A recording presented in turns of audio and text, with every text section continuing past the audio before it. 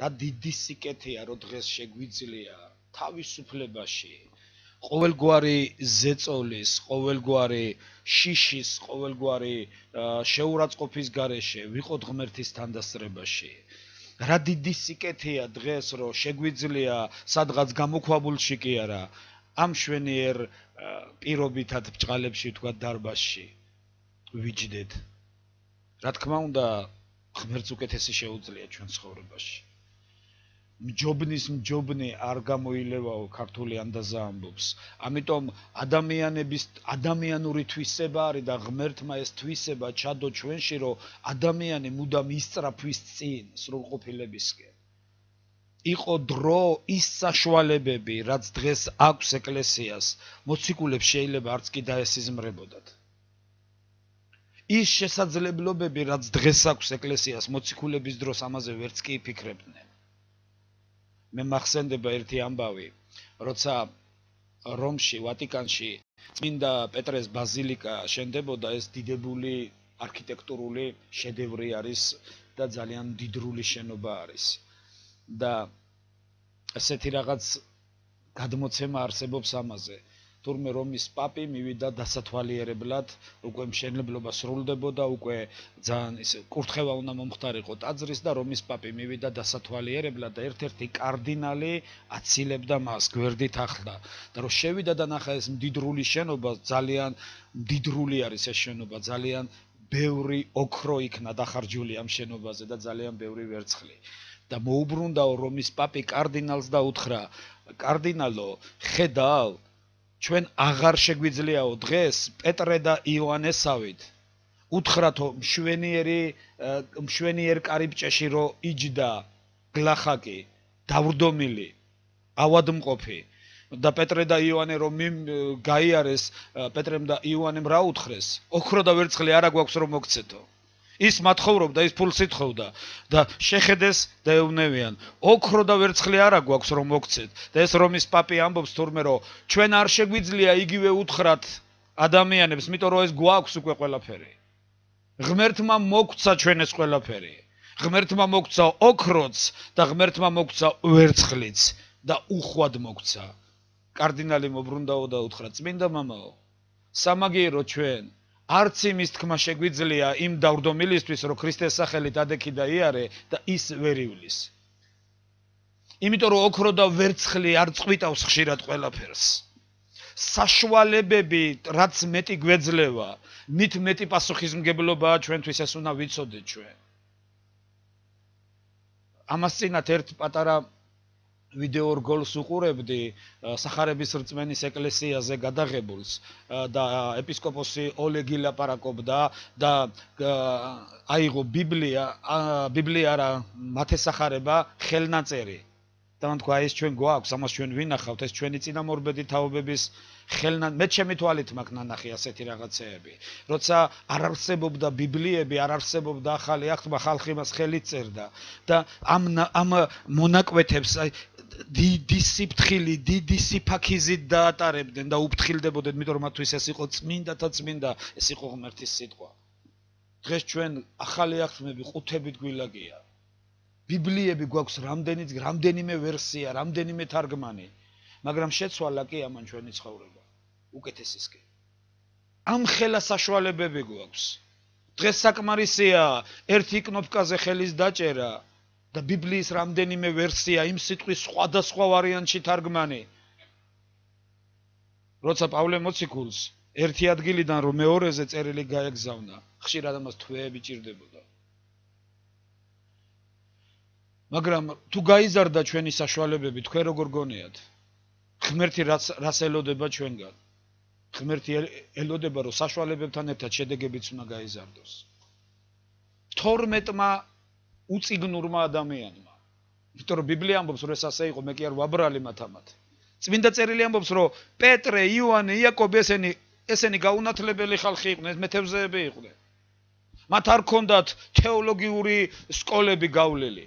მათ არ ქონდათ დოქტორის ხარისხი ღვთისმეტყველებაში.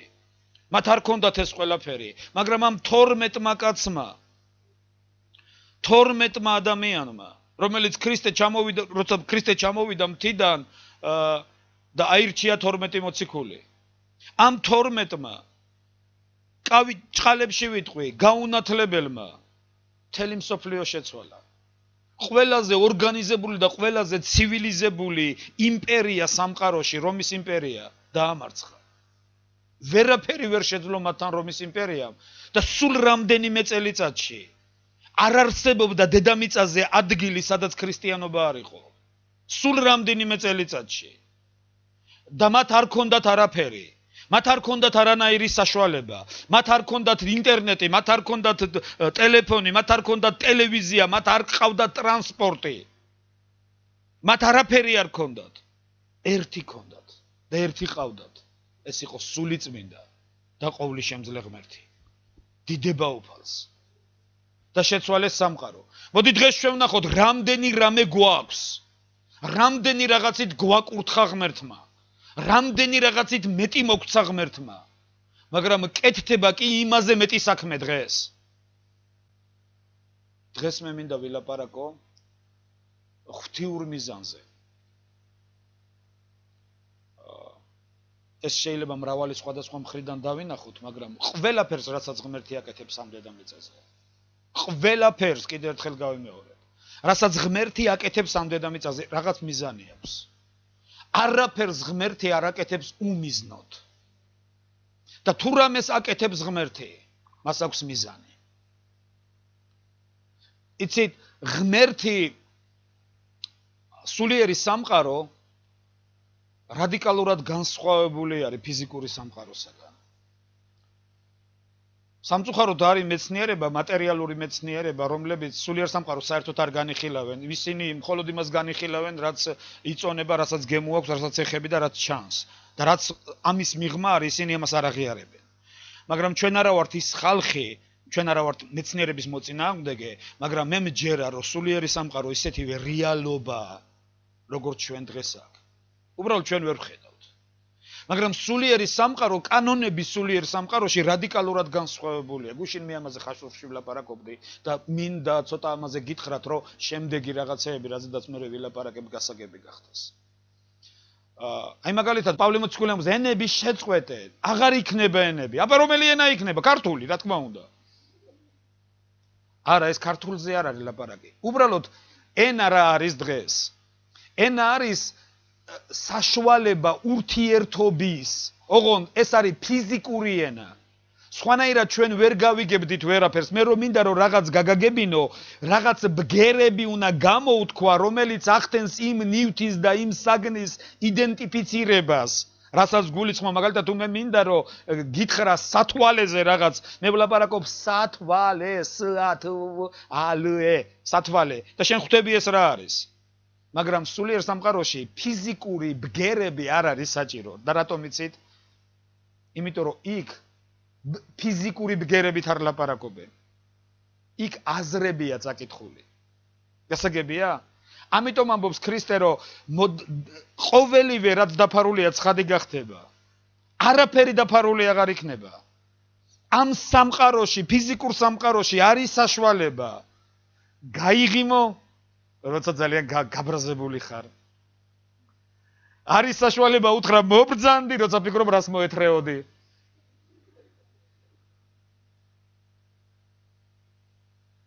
აქ ჩვენი აზრები დაფარულია. აქ ჩვენი სხეული ფარავს ჩვენს აზრებს, მაგრამ სულიერ სამყაროში ყველაფერი ცხადია. სულიერ სამყაროში ბგერებით ლაპარაკი არ გვჭირდება. იმიტომ რომ საკმარისია ლიკამ რაღაც გაიფიქროს, მე ვიცი. ეს სულიერ სამყაროში, მაგრამ აქ არა. საკმარისია მე რაღაცა სურვილი გამიჩნდეს, ეს უკვე იცი, ამას ყველა ხედავს. არ გვჭირდება ენა. იმიტომ რომ იქ არ გვჭირდება ბგერების გამოთქმა. იქ ყველაფერი ცხადია. გასაგებია? სულიერი სამყაროს კანონები განსხვავდება ფიზიკური სამყაროს. სულიერ სამყაროში არ არის დრო. იქ აწმყო წარსული მომავალი ერთში არის. თითქოს ეს ერთდროულად არის. მე არ ვიცი როგორ არის ეს. მე არ ვიცი ეს კანონები როგორ მოქმედებს. მაგრამ ფაქტია რომ ეს ასეა. სულიერ სამყაროში არ არის მანძილი.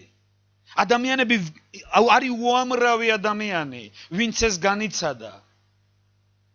ვინც იყვნენ სულიერ სამყაროში და მე ისინი დაბრუნდნენ ისე ფიზიკურ სამყაროში. ისინი ამბობდნენ იქ არ არის მანძილი. აი მაგალითად მე რო აქედან წავიდე და თბილისში ჩავიდე მჭირდება დაახლოებით 40-50 წუთი.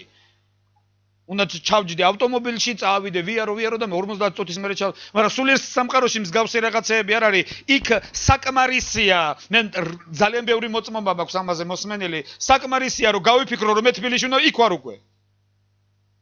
გახსოვთ სულიერი სამყაროს კანონებმა ერთხელ ფიზიკურ სამყაროში იმოქმედა ფილიპეს გადაყვანა. გახსოვთ? როცა ენოხი ევნუქი მონათლა და უეცრად გაქრა. სულში იქნაო გადაყვანილი და სულ სხვა ადგილზე აღმოჩნდა. მეცნიერულ ენაზე ამას ტელეპორტირებას ეძახიან. ანუ ერთი ადგილიდან მეორეში გადაყვანას. ეს არის ის მომენტი, როცა სულიერმა კანონებმა ფიზიკურ სამყაროში დაიწყეს მოქმედება. რატო ვლაპარაკობ ამას? სულიერი სამყარო რეალურია. და რა დიდი სისულელეა, როცა ადამიანები ამ დედამიწაზე ცხოვრობენ ისე თითქოს სულიერ სამყაროს საერთოდ არ არსებობს. არადა ჩვენ ერთი რამე უნდა ვიცოდეთ. ჩვენ არა ვართ ფიზიკური ადამიანები. ჩვენ არა ვართ ბიოლოგიური არსებები. ჩვენ სულიერი არსებები ვართ. ამენ. მე თანხმებით? ჩვენ იქიდან მოსულები ვართ. ჩვენ ღმერთის ხატება და მსგავსება ვართ. მაშინ რაღაცა ვცხოვრობთ ისე რომ თითქოს ის არ არსებობს. მაშინ რაღაცა ვიქცევით ისე რომ თითქოს სულიერი სამყარო საერთოდ არ არის. თითქოს ჩვენ იქ არ წავიდოდეთ. ჩვენ ყველას უნდა გვწამდეს და რამდენიმე წერილი ლაპარაკობს ამაზე. მოციქულები ამაზე ძალიან ბევრს ლაპარაკობენ. პეტრე მოციქული ამბობს შეგაგონებთო როგორც მდგმურებსო. როგორც ხიზნებს. სიტყვა ხიზანი ძველ ქართული სიტყვაა და თანამედროვე ენაზე მდგმურს ნიშნავს. იმიტომ რომ ის ამბობს რომ ეს არ არის ჩვენი სახლი სადაც ახლა ვართ. ეს არის დროებითი სამყოფელი. ადგილი სადაც ჩვენ გამოცდები უნდა ჩავაბაროთ. ადგილი სადაც ჩვენ უნდა მოვემზადოთ, წრთნა გავიაროთ მარადიულობისთვის, სულიერი სამყაროსთვის. ჩვენ ღმერთმა სულიერი სამყაროდან შემოგვიყვანა ფიზიკურ სამყაროში. იმიტომ კი არა რომ ეს არის ყველაფერი. არა. იმიტომ რომ აქ ჩვენ რაღაც ტესტი უნდა ჩავაბაროთ და ამით განსაზღვროთ ჩვენი მარადიულობა. რა და როგორ იქნება ეს? დიდება უფალს. მაგრამ რატომ ხდება ისე რომ უამრავი ადამიანი ამ დედამიწაზე ცხოვრობს ისე თითქოს ის სამყარო არ არსებობს. ცხოვრობს ისე რომ თითქოს ის არ დადგებოდეს. არადა ის ისეთივე რეალობაა, როგორც ახლა აი მე 5 თითი მაქვს ამ ხელზე. ეს ისეთივე რეალობაა. იცით უამრავი რაღაც ამ დედამიწაზე განსაზღვრავს ჩვენს მიდგომებს. მაგალითად მე მომისმენი ადამიანზე, რომელსაც პანიკური შიში ჰქონდა ჯოჯოხეთის. ეს იყო ჩარლზ ტეიზ რასელი. ორგანიზაცია საგუშაგო კოშკის დამაარსებელი, რომელიც დღეს მოიხსენება როგორც ეგრეთ წოდებული იეჰოვას მოწმეები. ჩარლზ ტეიზ რასელი იყო ქრისტიანი, ქრისტიანულ ოჯახში დაბადებული გაზრდილი, რომელსაც პანიკური შიში ჰქონდა ჯოჯოხეთის. ძალიან ეშინოდა ჯოჯოხეთის. ამიტომ მელას რაც ესიზმრებოდა ის ელანდებოდა და ბოლოს დაიწყო მის სწავლება რომ ჯოჯოხეთი საერთოდ არ არსებობს. და კითხვა იყო ასე დასმული, განა მოსიყვარულე ღმერთი შექმნი და სატანჯველ ადგილს? განა მოსიყვარულე ღმერთმა შექმნა სატანჯველი ადგილი. სისულელეა, ჯოჯოხეთი საფლავია და მეტი არაფერი. მოკვდება ადამიანი ჩაწვება საფლავში და ეს არის ჯოჯოხეთი. და მეტი არაფერი. მაგრამ მე ერთი რამე უნდა გითხრათ, რამდენადაც გაუგებარი არ უნდა იყოს, რამდენადაც შენი გონებით ამას ვერ ჩაწვდე, ჯოჯოხეთი და სამოთხე ისეთივე რეალობაა, როგორც დღეს აქ ცხოვრება, როგორც მე შემიძლია ეს ჭიქა ავიღო, წყალი მოусვა და მისი გემო გავსინჯო, ეს რეალობაა, მე თანხმებით ეს რეალობაა, ჯოჯოხეთი და სამოთხე ასეთივე რეალობაა. რატო მოვაყოლე ახლა ეს ლაპარაკი? რა არის ჯოჯოხეთი? რაღაც ადამიანმა გადაწყვიტა რომ ღვთის გარეშე ეცხოვრა და მას არ დაკითხოდა, ღმერთმაც მისცანება და უთხრა, იქნება ადგილი, სადაც ღმერთი არ არის. იქნება ადგილი, სადაც არ არის ღმერთი და ძალიან ბევრი მოწმობა მომისმენია, რომ ჯოჯოხეთი არის ადგილი, სადაც არ არის ღმერთი. სადაც არ არის მისი თანდასწრება, სადაც არის გრძნობა მისი თანდასწრება. ღმერთმა იმისი გულისთვის რომ ადამიანებმა აირჩიეს ღვთის გარეშე ცხოვრება, გამოყო ადგილი, სადაც უბრალოდ ის არ არის. ღმერთი ყველგან არის ამ დედამიწაზე გარდა ჯოჯოხეთისა. და ღმერთი რუ არ არის, მით არის ტანჯვაც. ხედავთ უკვე ლოგიკურად გასაგები ხდება რაღაცეები. იმიტომ რომ როცა ღმერთზე ვლაპარაკობთ, ჩვენ უნდა ვილაპარაკოთ უზენაეს სამართლიანობაზე. უზენაეს სამართლიანობაზე. ჯოჯოხეთი ღმერთს არავისთვის მოუხვევია თავზე. ჯოჯოხეთს ადამიანები თვითონ ირჩევენ. ეს მათი არჩევანია. ღმერთს ძალიან ტკივა, მაგრამ ღმერთი არ ერევა ადამიანის არჩევანში. არასოდეს ღმერთს ჩემთვის ხელები არ შეუბორკია ჩემს არჩევანში.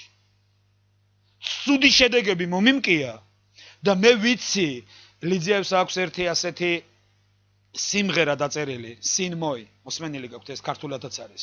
და იქ არის ასეთი სიტყვები, პაწიერ დაკარგული სამოთხე, შენთვის და ჩემთვის. ანუ სამოთხე მარტო ადამიანისთვის არ დაკარგულა, სამოთხე ღმერთისთვისაც დაიკარგა. იმიტომ რომ ყველაფერს განიცდიდა ღმერთი, რასაც ადამიანი განიცდიდა.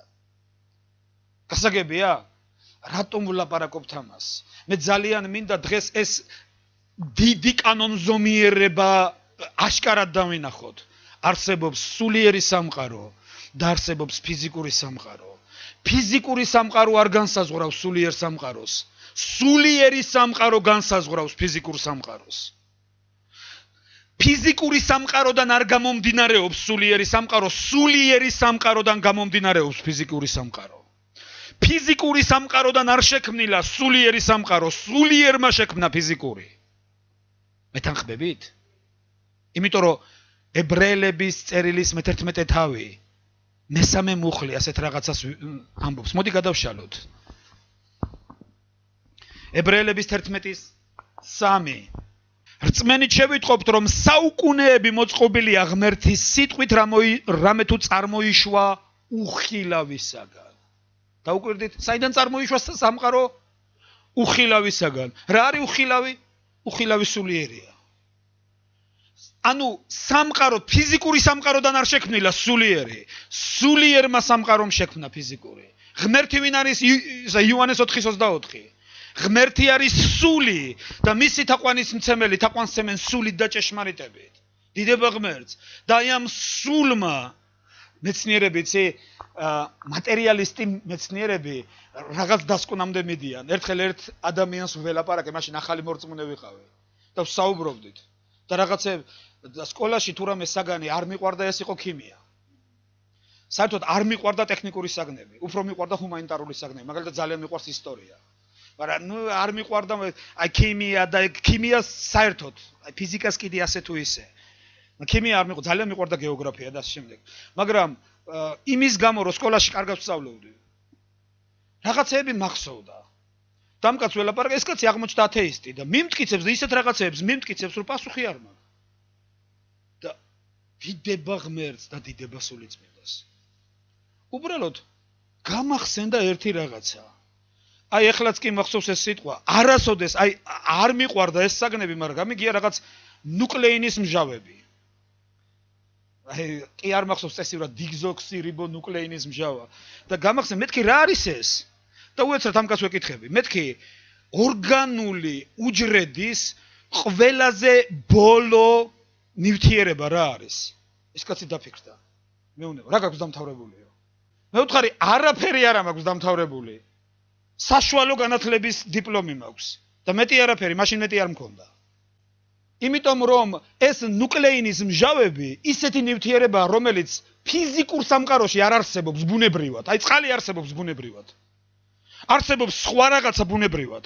მაგრამ აი ეს რაზედაც ახლა ვლაპარაკობთ, უჯრედის ყველაზე, აი უჯრედი ბოლო ნივთიერება, ეს არის ნუკლეინის მჟავი. ეს სამყაროში არ არსებობს. ეს თუ არავინ შექმნა, თავისთავად არ არსებობს. აი წყალი არის ბუნებრივად.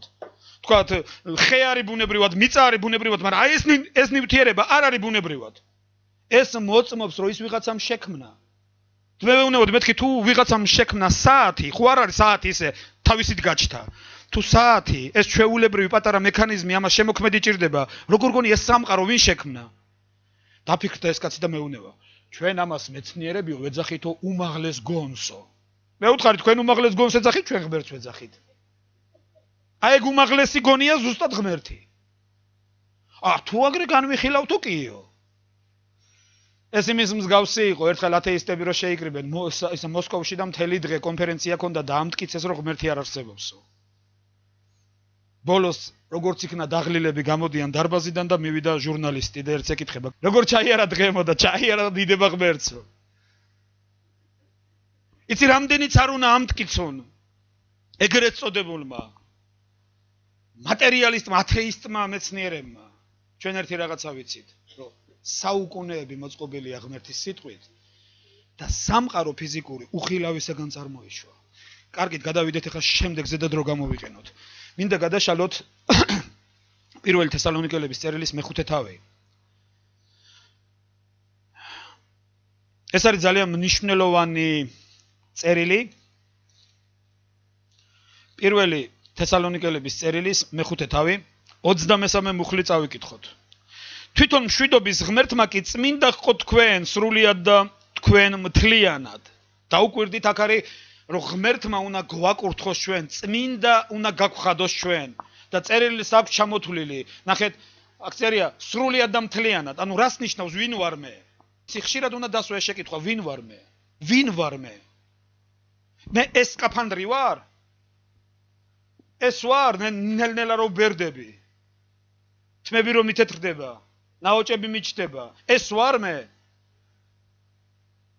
არა, ეს არ ვარ. იმიტომ რომ პავლე მოციქული ამბობს, თუ გარეგნული კაციო იხწნება, შინაგანი ახდება დღითი დღე. მე ეს არ ვარ. მე ამას დავტოვებ, მე ამას გავიხდი. ამ დედამიწაზე დავტოვებ. როგორც მატლი და პეპელა. მატლი რაღაც საზღარი არსება დახოხავს ამ დედამიწაზე. მერე ჩაიკეტება ჭუპრში და იქიდან პეპელა გამოფრინდება.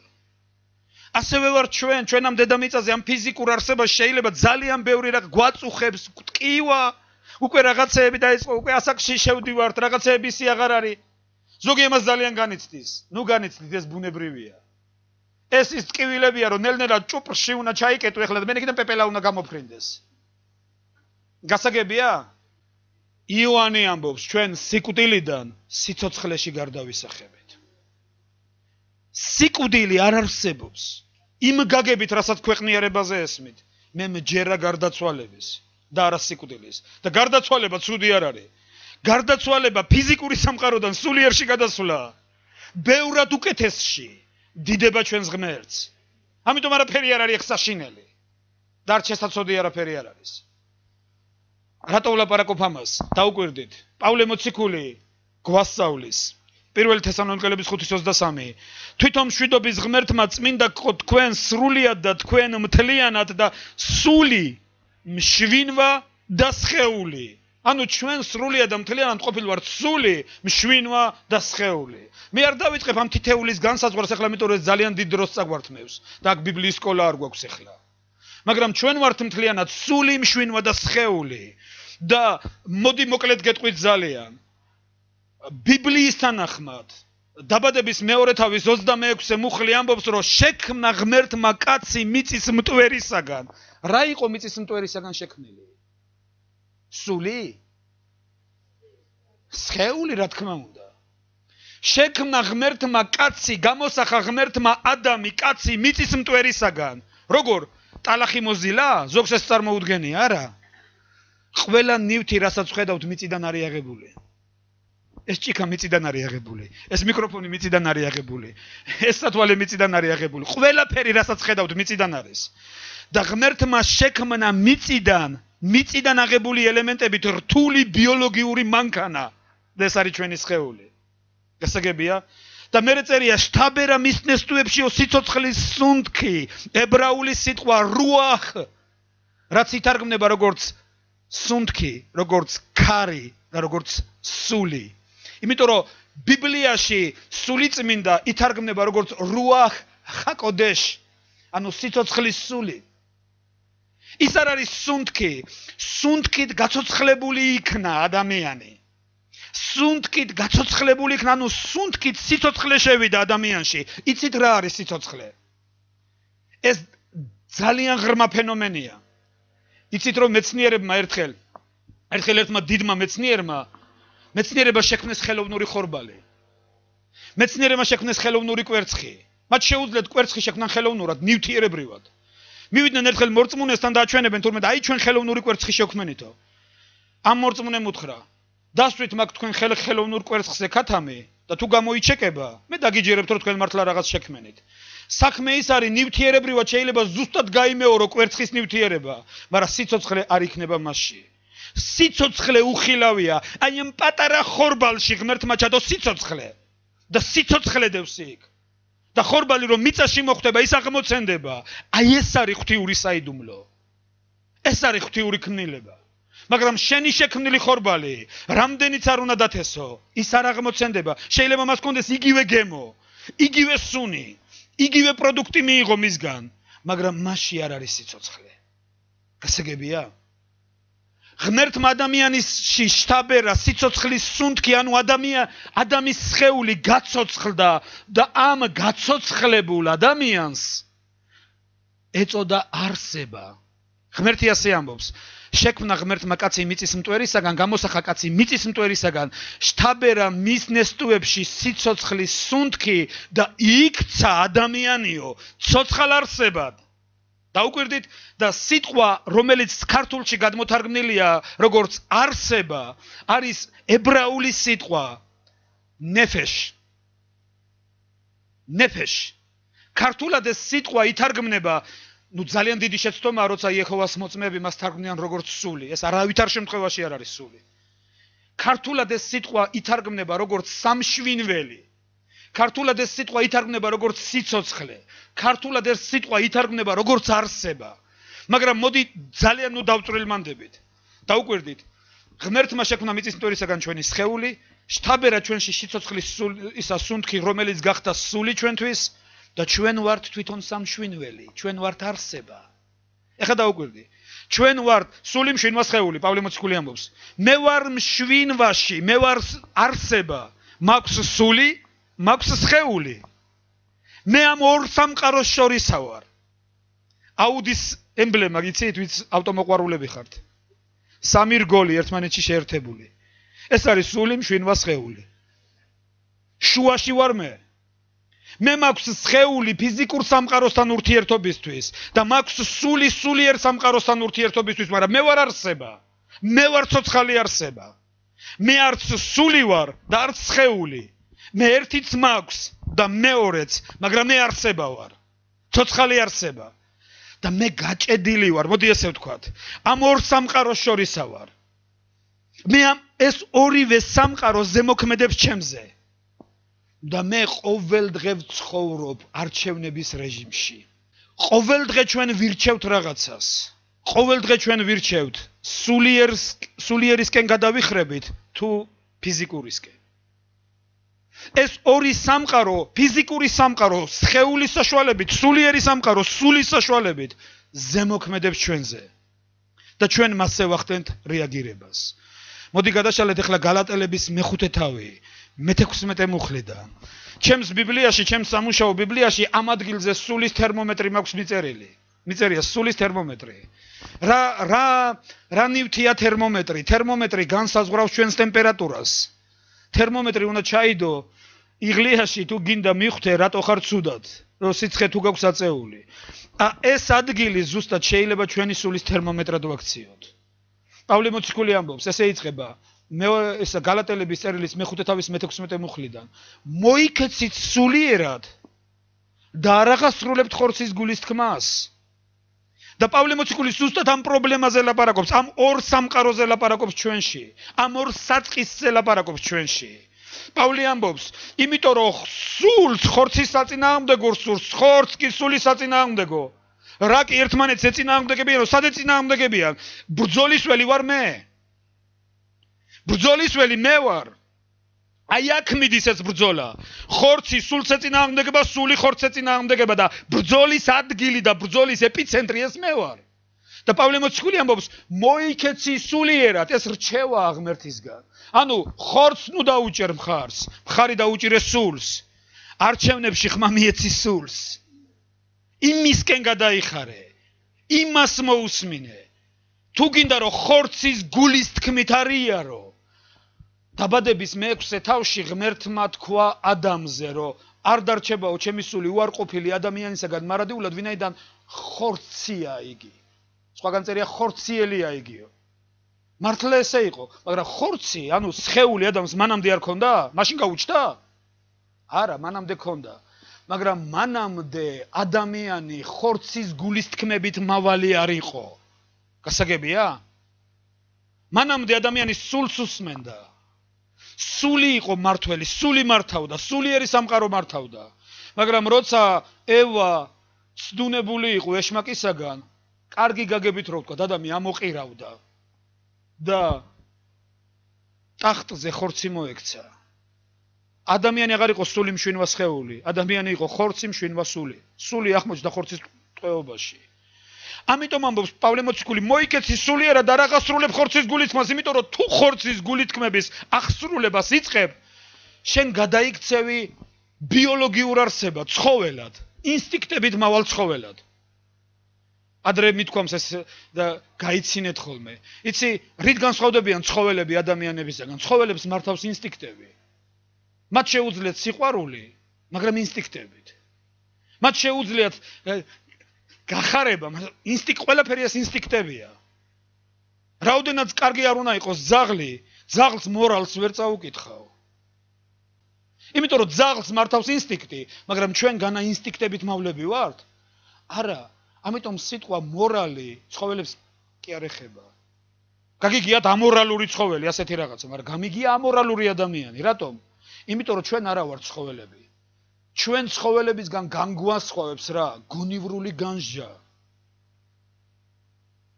დიდება ჩვენს უფალ ღმერთს. რო ცხოველები არ ვართ. თორე ახლა სხვანაირად ვიცხოვრებდით. რატო ვლაპარაკობ ამას? პავლე მოციქული ამბობს, მოიქეცი სულიერად და არ აღასრულებ ხორცის გულის თქმას, რა კი ისინი ჩვენში ერთმანეთს ეწინააღმდეგენ, რათა აკეთოთ არა ის რაც გსურთო. იცი, ხშირად ხორცს სურს რაღაცა და ჩვენთვის იმდენად ახლობელია ეს ჩვენ გსურს. მაგრამ პავლე ამბობს, იმას ნუ კი აკეთებ, რომ გსურს. ამას წინათ რეკლამა გადიოდა ჯამრთელ პროდუქტებზე ტელევიზიაში. გააკეთე არჩევანი სასიამოვნოსა და საჭიროს შორის. ხშირად რაც სასიამოვნოა, არ არის საჭირო. ცუდია ძალიან. კარგით, გადავიდეთ შემდეგზე. რატო ვლაპარაკობ ამას? ვინც მოისმინეთ პასტორმა ხვიჩა მილაპარაკა წინა კვირას რუსთავში თემას ხეულის მიძღვნა. მან დაახლოებით ეს ილაპარაკა. დაუკვირდით, ჩვენ უნდა ვიცოდეთ ჩვენი არსი. ჩვენ უნდა ვიცოდეთ ჩვენი არსი. საიდან მოვედით და სად მივდივართ? ჩვენ მოვედით სულიერი სამყაროსგან და ამ დედამიწაზე ხშირად ასე კი არ ვცხოვრობთ. ჩვეულებრივი ბიოლოგიური არსებები ვართ. ჩვენ უნდა ვიცოდეთ, რომ მოვედით სულიერი სამყაროსგან და ისევ მოგვიწევს სულიერ სამყაროში დაბრუნება. ამიტომ ამ დედამიწაზე შენ როგორც არსება სხვა გამოსავალი არ აქვს. ან ერთ ემსახურები, ან მეორეს. ან ხორცს ემსახურები, ან ხორცის ინტერესებში შრომობ და სულს გახდი ხორცის ტყვედ, კარგად მომისმინეთ, ეხლა რაცაც ვამბობთ. აქ ორი ალტერნატივა სხვა არ არსებობს. ამ სამყაროში შენი ყოველდღიურობიდან გამომდინარე, ან სულს გახდი ხორცის ტყვედ და სულს მოამსახურებ ხორცს და ხორციელი სიამოვნებისთვის დაიწყებ ცხოვრებას, ან პირიქით ხორცი გახდება შენი მსახური, რომ სულს ემსახუროს. გასაგებია? პირველი საშინელება, მეორე სასურველი. სინამდვილეში ასე უნდა იყოს, რომ ადამიანი უნდა იყოს სული, მშვენვა და სხეული და მშვენვაც და სხეულიც სულის მორჩილების ქვეშ უნდა იყოს. სხეული კარგი მსახურია. სხეული კარგი მსახურია, მაგრამ სხეული ცუდი ბატონი არის. სხეულის გაბატონება არავითარ შემთხვევაში არ შეიძლება, მაგრამ ის მსახურია. ამიტომ ამბობს პავლე რომაელების წერილის მე-12 თავში. შეგაგონებთო ძმებო, უძღვნა თქვენი სხეულებიო ღმერთს როგორ სასურველს მსხვერპლადო და თქვენი ასუების სიმართლის იარაღადო ანუ თქვენი ორგანოების სიმართლის იარაღად რატო არ წერია იცი ჩვენ ძალიან ბევრს გალობთ გულს უძღვნით ღმერთს მაგრამ იქნებ ხელები მიგეძღვნა ღმერთისთვის იქნებ შენი გონება მიგეძვრა ღმერთისთვის იქნებ აი სხეული მიგეძღვნა ღმერთს სხეული უნდა მიუძღვნა ღმერთს რომ სხეული ბოროტს კი არ ემსახუროს და ხორცს კი არ ემსახუროს ხორცი არ არის სხეული ხორცი ბუნებაა გასაგებია ხო კიდე გავიმეორებ ხორცი არ არის სხეული ხორცი ბუნებაა და ჩვენი სხეული ხორცს კი არ ემსახუროს ჩვენი სხეული სულს უნდა ემსახუროს სულიერს უნდა ემსახუროს და ძალიან მნიშვნელოვანია დღევანდელობაში ანუ კიდე ერთხელ გავიმეორებ ჩვენ ამ დედამიწაზე ორი ალტერნატივა გვაქვს ან სულს გავხდით ხორცის ტყვედ და ვაიძულებთ რომ ხორცის ინტერესებში იმსახუროს ან პირიქით ხორცს გავხდით სულის მსახურად და ხორცი მოვა და დაიწყებ იცი ხორცმა როგორ უნდა იმსახუროს რას მიბრძანებ ესეთი უნდა იყოს რას მიბრძანებ კიდე რა შემიძლია გავაკეთო აი ხორცი ესე უნდა მსახურობდეს და არა პირიქით ის არ უნდა იყოს გაპარპაშებული აი სწორედ ამას ლაპარაკობს პავლე მოციქული მოიქეცითო სულიერად და აღარ ცულებს ხორცის გული მე ჩამოთვლილიც აქვს პავლეს გალატელების წერილში სულის ნაყოფები წერია იქ ანუ რა არის სულის ნაყოფები თუ სულიერად იქცევი ანუ თუ ხორცი გახადე მსახურად სულისთვის მაშინ ეს შედეგები მოვა შენ ცხოვრებაში იქ წერია სიხარული სიყვარული, მშვიდობა, სახიერება, სულგრძელება და ასე შემდეგ და ძალიან კარგი რაღაცეები ჩამ. მაგრამ თუ პირიქით არის იქ წერია სიძულვილი, ჩხუბი, რისხვა, თავაშვებულობა, მკვლელობა, რუშობა და ასე შემდეგ. და პავლე ამბობს რომ ყველაფერი ამისი მოქმედნიო სასუფეველს ვერ დაიმკვიდრებენ. ხოლო სულის ნაყოფებზე წერია ამათ წინააღმდეგ არ არის ჯულიო.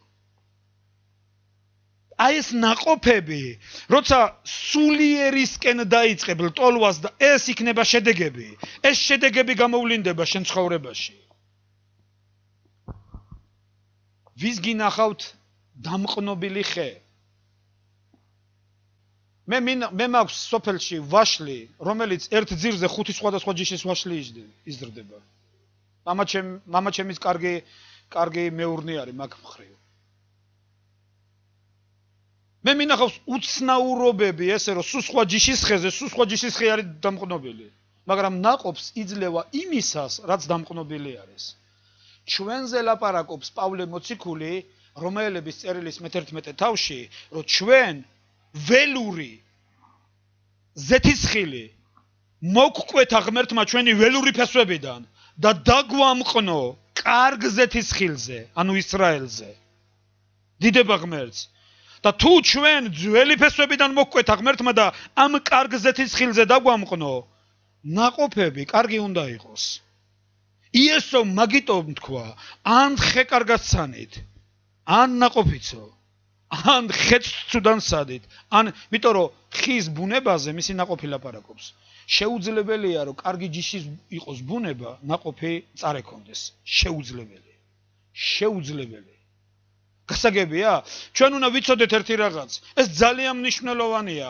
შედეგები თუ სულიერად ვცხოვრობ ჩვენ და სულისკენ ვიხრებით, ეს შედეგები უნდა დადგეს ჩვენ ცხოვრებაში აუცილებლად. რა? სიყვარული, სიხარული, სახიერება, მშვიდობა, თავშეკავება, ერთგულება, მიძღვნა და ასე შემდეგ.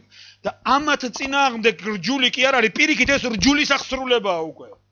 შენ აღარ გჭირდება წვალება, რჯული დავიცვა, მე რჯული უნდა დავიცვა, რჯული არ შემომერღვეს. არა, თავისთავად როცა ეს ნაყოფები არის, ეს უკვე რჯულის აღსრულებაა. დიდება უფალს. იმიტომ რომ ღმერთი სულია. რჯულიც სულიერია. რჯულის აღსრულება მხოლოდ სულიერ შეუძლია. რჯულის აღსრულება არ შეუძლია ხორციელს, იმიტომ რომ ხორცი რჯულის საწინააღმდეგოდ არის. გასაგებია? და პავლე ამ შედეგებს დააკვირდითო. თუ რომელსაც განავითარებ თქვენში ის შედეგები იქნება. ამიტომ სისულელია თუ თერმომეტრს არ გამოიყენებ, შეიძლება ცუდი შედეგები მოიმკა. თერმომეტრს თავი გტკივა, რაღაც თერმომეტრში და წამლების მიღებას იწყებ. როცა ამ ნაყოფებს უყურებ, რომელი ნაყოფები მძლავრობს, რომელმა ნაყოფებმა იჩინა, ღიზიანდები, ბრაზდები, აგრესიული ხდები, რაღაცეები ხდება, აღარ გაინტერესებს ბიბლიისკენ გული არ გიწევს, ლოცვა არ გინდა, მსახურება გეზარება, რაღაცე. ესე იგი შენ ეხლა წამალი გჭირდება. საუკეთესო წამალი იცი რა არის ამ დროს? მარხვა. საუკეთესო წამალი მარხვა. ჩქარა მარხვაში, ჩქარა ლოცვები. მალევე შენ გაქცევა და სულიერი მეგობრების შეძენა. დამეხმარეთ, ჩემთან ერთად იყავით და ნახავთ რაღაცები, დარეგულირდა თავის ადგილზე. ისევ სიხარული დაბრუნდა. ღმერთს კი უნდა რომ ეს მუდმივად განიცადო.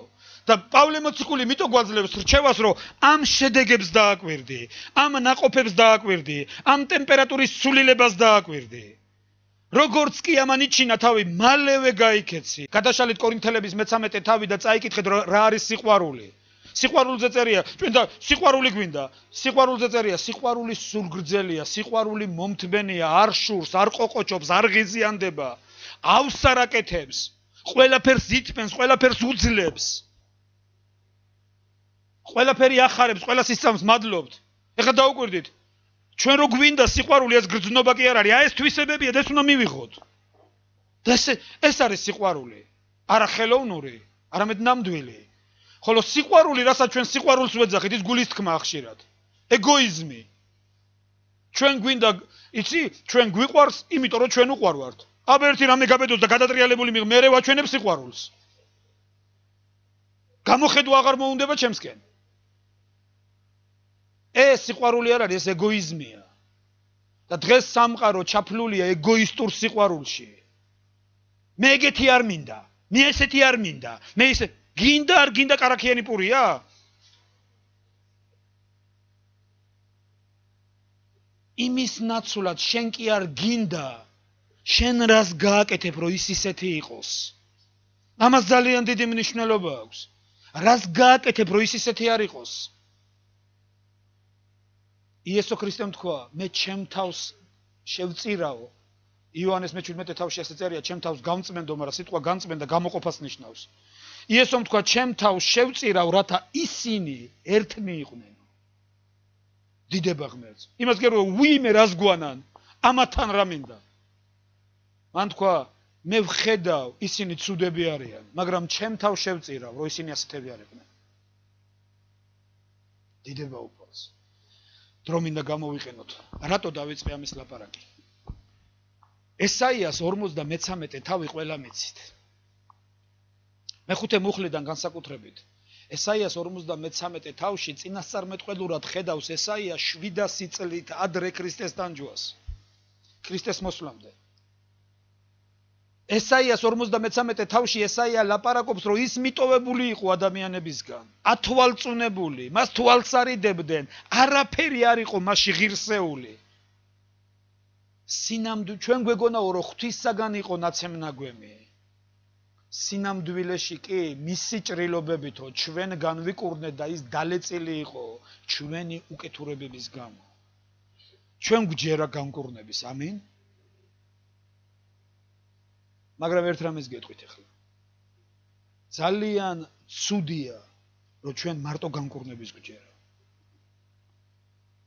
ძალიან ცუდია, რომ ჩვენ მარტო განკურნების გვჯერა. აი ეს დაემართა თანამედროვე ქრისტიანობას. განკურნება განკურნებისთვის. განკურნება განკურნებისთვის არ არის. ღმერთი ამ დედამიწაზე უმიზეზოდ არაფერს არ აკეთებს. არაფერი არ არის უმიზეზოდ. განკურნება მიტო არ არის, რომ უბრალოდ უნდა განიკურნო. მე ერთი მუხლი მინდა ახლა წაგიკითხოთ. ეს არის პირველი პეტრეს მეორე თავი 21 მუხლიდან. რამე თუ ამისთვის ხართ მოწოდებულნი, იმიტომ რომ ქრისტეც ეტანჯა თქვენთვის და მაგალითი დაგიტოვათ, რათა მის კვალს გაყვეთ. მან ტანჯვის მაგალითი დაგვიტოვა. შემდეგი, რომელსაც არც ცოდვა ჩაუდენია და არც ყოფილა მზაკრობა მის პირში, რომელსაც ლანძღავდნენ და არ პასუხობდა, იტანჯებოდა და არ იმუქრებოდა, არამედ გადასცა მართლად გამსამართლებელსო თავის თავი, რომელმაც ჩვენი ცოდვები თვითონვე აზიდა ძელზე თავისი სხეულით. დაუკვირდით, რატო ქნა ეს? აქ მიზანი ჩანს. აქ მიზანი ჩანს. რომელმაც ჩვენი ცოდვები თვითონვე აზიდა ძელზე თავისი სხეულით, რათა და ეს რათა ძალიან მნიშვნელოვანია და განსაკუთრებით მოინიშნეთ. რათა სიმართლისათვის ვიცოცხლოთ ცოდვისათვის მკვდრებმა. მისი ჭრილობებით ხართ განკურნებულებიო. ანუ განკურნება ჩვენი იმიტომ კი არ არის რომ მე ხორცს ემსახურო კარგად. ადამიანები ხშირად ლამობენ განკურნებას. მე მინდა რომ ღმერთმა გამკურნოს. რატო გინდა რომ ღმერთმა გამკურნოს? იმიტომ რომ მე კარგად ვიცხოვრო. იმიტომ რომ მე კარგად ვისიამოვნო. იმიტომ რომ მე კარგად ვცოდო. ამიტომ ხშირად ადამიანებს განკურნება უნდათ მიზნის გარეშე. წერილი კი ამბობს რომ განკურნებას მიზანი აქვს. რათა ცოდვისთვის მკვდრებმა სიმართლისთვის ვიცოცხლოთო. ამიტომ ღმერთი ქრისტეს ჭრილობებში ხართ განკურნებულებიო. ანუ ამ განკურნებას მიზანი ქონია. ყველაფერს ღმერთი რასაც აკეთებს ამ დედამიწაზე მიზნისთვის აკეთებს. ებრაელების მე-12 თავის 22 მუხლი. მოდი გადაშალეთ. მე-14 მუხლიდან ეცადეთ იქონიოთ ყველასთან მშვიდობა და სიწმინდე ურომლისოდაც ვერავინ იხილავს უფალს. გაფრთხილდითო რომელიმე თქვენსგან არ მოაკლდეს მადლი. დაუკვირდით. თუ მადლი მოაკლდა ვინმეს, საშინელებები იწყება. მე ასე იწყება. გაფრთხილდით რომ რომელიმე თქვენგანს არ მოაკლდეს ღმერთის მადლი, რათა რომელიმე მწარე ფესვმა წარმოქმნისა ზიანი არ მოიტანოს და ბევრი არ შებილწოსო. როცა მადლის დეფიციტი იწყება, მწარე ფესვი წარმოიქმნება და იმ მწარე ნაყოფების გამოღებას იწყებს. ეხლა გადავშალოთ 22 თავი, 22 მუხლი, მე-12 თავის. აქ წერია. დაუკვირდით, ცოტა ზემოდან თუ წაიკითხავთ, მოდი მე-12 თავი კარგად წაიკითხეთ, როცა სახლებში მიხვალთ ებრაელების. მოდი მე-20 მუხლიდან წავიკითხავ. ვინაიდან აღარ შეეძლოთ იმ ნაბრძანების ატანამ ხეციც რომ შეეხოს მთას ჩაიქოლოსო. იმდენად საშინელი იყო ეს სანახაობა, რომ მოსემაც კი თქვა, მე შეძრწუნებული ვარ და ვკანკალებო. არამედ მიხვედით სიონის მთასთან, ჩვენზე არის ლაპარაკი. ჩვენ ფიზიკურ სიონის მთასთან კი არა, ცეცხლმოკიდებულთან, არა აქ წერია. არამედ მიხვედით სიონის მთასთან, ცოცხალი ღმერთის ქალაქთან. ზეციერ იერუსალიმთან. ჩვენ ვერ ხვდებით ხშირად რას ვეხებით. შენ ვერ ხვდები ახლა სად ზიხარ. მაგრამ წერილი ამბობს. ზეციურ იერუსალიმთან, აურაცხელ ანგელოზებთან და კრებულთან და პირმშოთა ეკლესიასთან ცაში რომ არიან ჩაწერილნი და ყველას მოსამართლე ღმერთთან და სრულყოფილ მართალთა სულებთან. გავაგრძელოთ. და ახალი აღთქმის შუამავალ იესოსთან და საბკურებელ სისხლთან, რომელიც აბელის სისხლზე უკეთ მეტყველებსო. უყურეთ, ნუ უკუაგდებთ მოლაპარაკეს, რადგან თუ ისინი, რომლებთაც უკუაგდეს მიწაზე მაუწყებელი, ვერ გაექცნენ, მით უფრო ჩვენ თუ მივიქცევით ცათა მაუწყებლისაგანო. რომლის ხმა მაშინ შეძრა დედამიწა და რომელმაც ახლა მოგცა ასეთი აღთქმა, კიდევ ერთხელ შევძრავ არა მარტო დედამიწას, არამედ ცასაცო. და ეს კიდევ ერთხელ ნიშნავს შეძრულთა შეცვლას, როგორც შექმნისას, რათა დარჩეს შეუძრავი. და 22 მუხლი ნახე რას ამბობს. ამიტომ ჩვენ შეუძრავ სასუფეველს რომ ვიღებთ, რა ვქნათო? ამიტომ ჩვენ შეუძრავ სასუფეველს რომ ვიღებთ, შევინახოთ მადლი. რას ნიშნავს ეს? თანამედროვე თარგმანში წერია ისა გამოხატეთ მადლიერება, რაც არასწორი თარგმანია აბსოლუტურად. იმიტომ რომ მადლიერება არის ბერძნული სიტყვა ევხარისტია, ხოლო მადლი არის ხარის. ეს ორი სხვადასხვა რაღაც არის. ბიბლია ამბობს, ამიტომ როცა ჩვენ შეუძრავ სასუფეველს ვიღებთ, შევინახოთ მადლი, ჩავეჭიდოთ მადლს. პირველი კორინთელების მე-15 თავში, მე-10 მუხლში პავლე მოციქული ლაპარაკობს მადლზე. მოდი გადავშალოთ.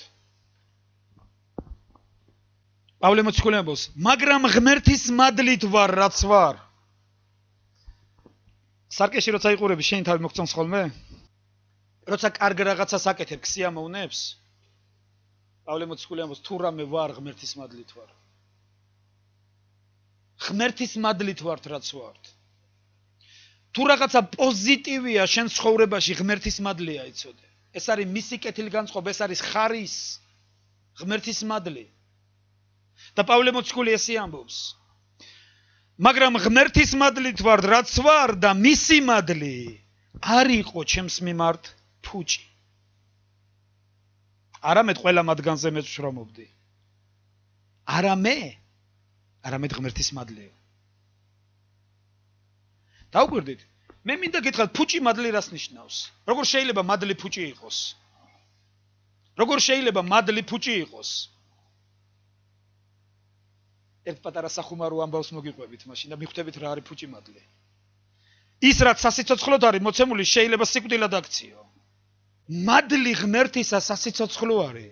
ღმერთმა ყველაფერი ეს, ნიჭი, უნარი, შესაძლებლობა, აქ ხედავ ნიჭიერებს, ძალიან ნიჭიერები ხართ, ძალიან კარგები ხართ, ძალიან ლამაზები ხართ, მაგრამ დიდი უსამართლობაა თუ ეს ხორცისთვის არის. დიდი უსამართლობაა თუ ეს ქვეყნიერებისთვის არის.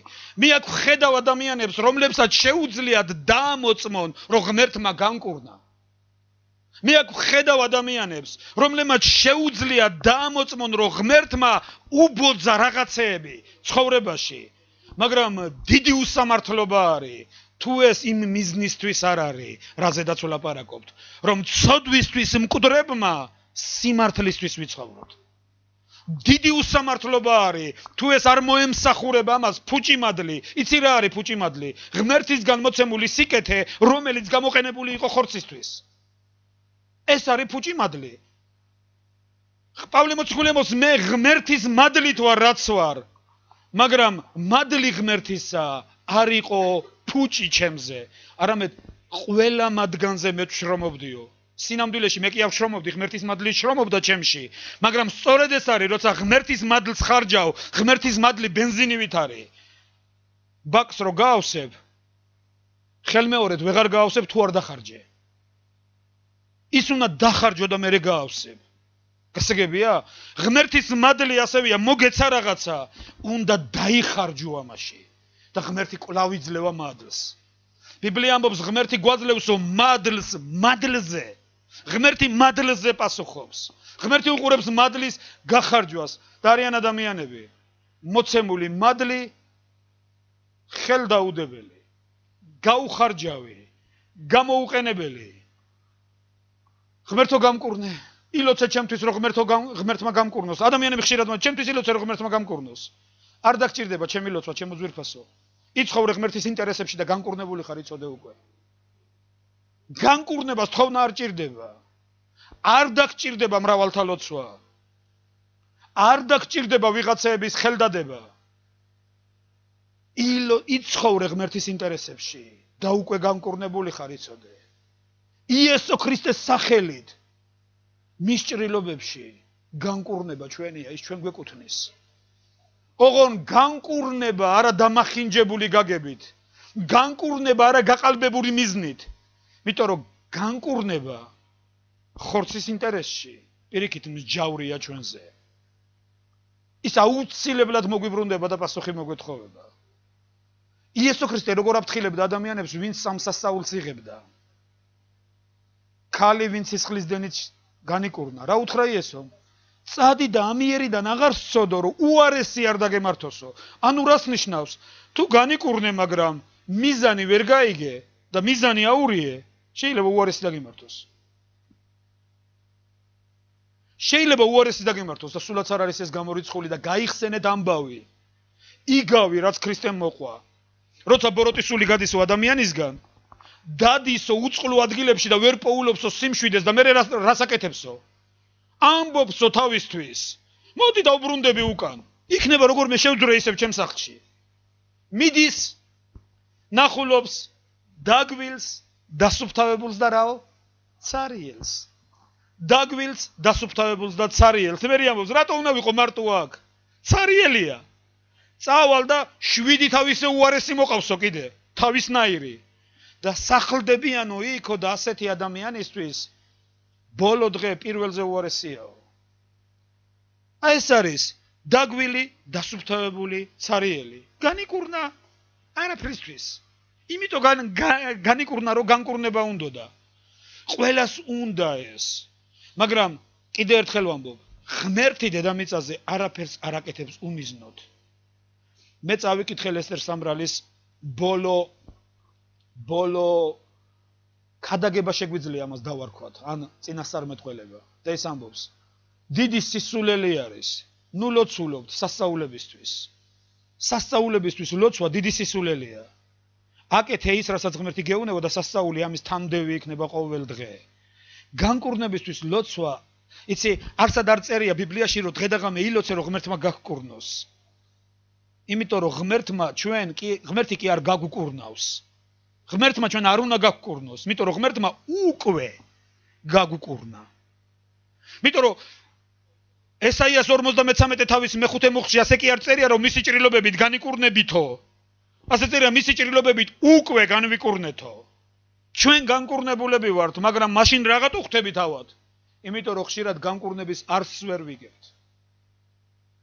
იმიტომ რომ იმას ვერ ვიგებთ, თუ რატომ მოიტანა ეს ღმერთმა ყველაფერი. ღმერთს არ მოუტანია ჩვენი გადარჩენა. ჯვარცმა არ ყოფილა იმისთვის, რომ მე უფრო გემრიელად, უფრო თავისუფლად, უფრო როგორ გითხრა, უფრო მეტი სიამოვნებით შემეცოდა. ეს ამისთვის არ ყოფილა.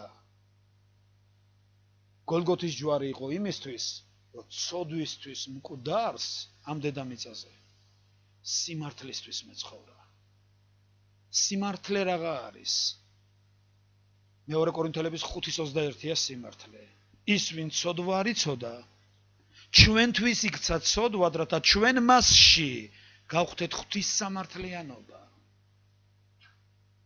იცი, ჩვენ უნდა, ეს არის მიზანი. ეს ძალიან კარგია. ვიცი რომ ეს მარტო შენ გადაწყვეტილებაზე არ არის დამოკიდებული.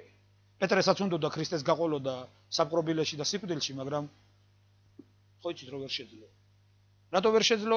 არც ასაკმაში შეუწყო ხელი და არ ძალა იყო ამისთვის.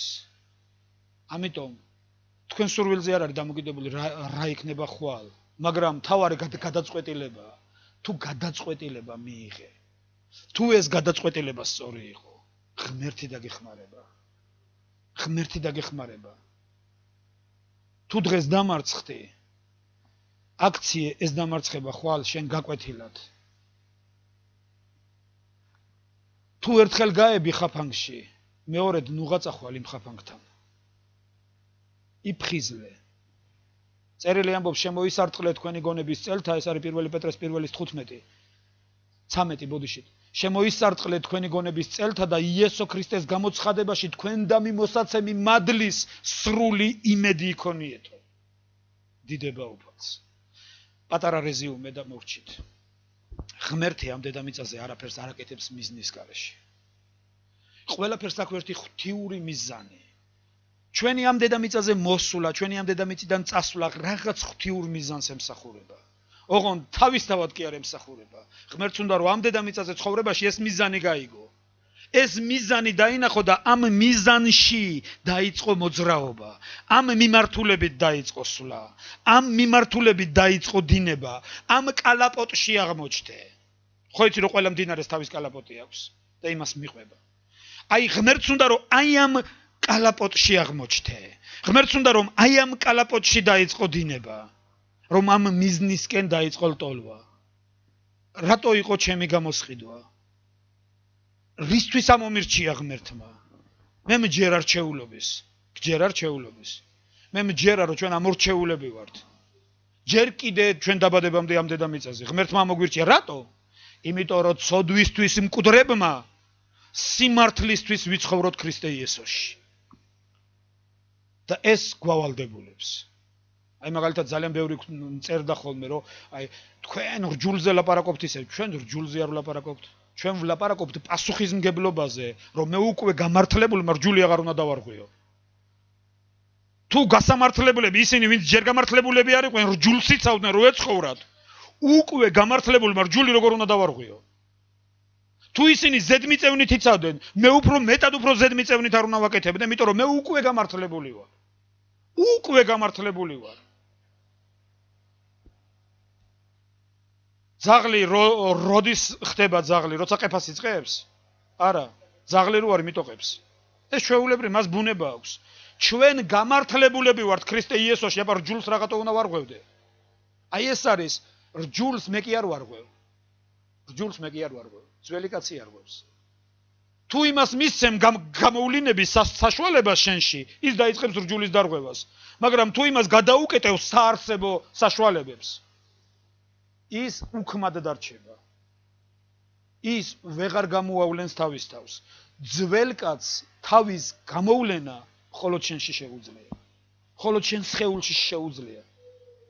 იცი, ერთი პატარა რაღაცა. ხშირად ქრისტიანებმა მე არ მინდა, მე ასე მესმის, როგორც კი მეზე იწყებ ლაპარაკს, ქრისტე უკან იხევს. კუ გინახავთ? ანზღარბი. რო გაიშლება და გამოდის. საკმარისია წინ ეს წკიპურტი, გაუტკაცუნოთ, და უცებ დაიმალება, უცებ შედის შიგნით. რატომ ხდება? ზუსტად მსგავსი დამოკიდებულება არის. როცა ღმერთს უსმენ, როცა ამბობ, პავლე მოციქულივით, მე აღარ ვცოცხლობ, ქრისტე ცოცხლობს ჩემში. თუ რამე კარგი ეს მისია. როცა ამბობ ღმერთო, მე მინდა რომ შენ გამოხატო, შენ გამოავლინო, შენი მოქმედო, შენ დაამოწმო, შენ გააკეთო. შეგიძლიათ წამოდგეთ ჩემთან ერთად.